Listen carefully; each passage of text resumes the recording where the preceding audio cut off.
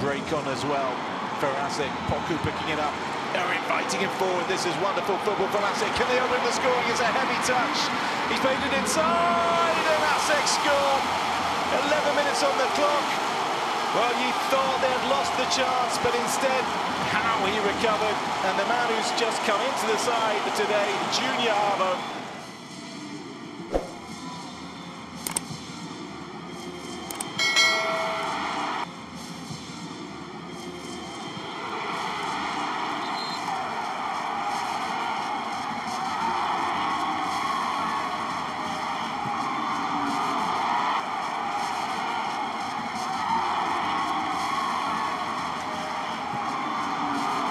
Kwame going close in the second half as he looked to add to ASEC's opening strike, and then this was an initial effort from Aka SC. Better was to come from the skipper.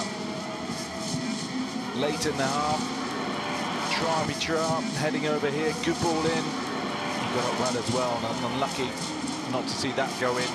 But then, with just 10 minutes on the clock, finally, ASEC got the second that their play deserved. And it came from the skipper, SC. Lovely finish. The defender turning his back. No wonder Poco in the Galaxy goal was remonstrating with him after that decisive second.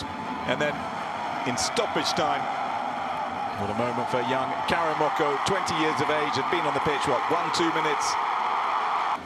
Rewarded for ASEC's impressive pressing in the dying stages of a match they had already wrapped up. And Karamoko with his 4th of the competition and 3rd in just 2 games. And the final whistle.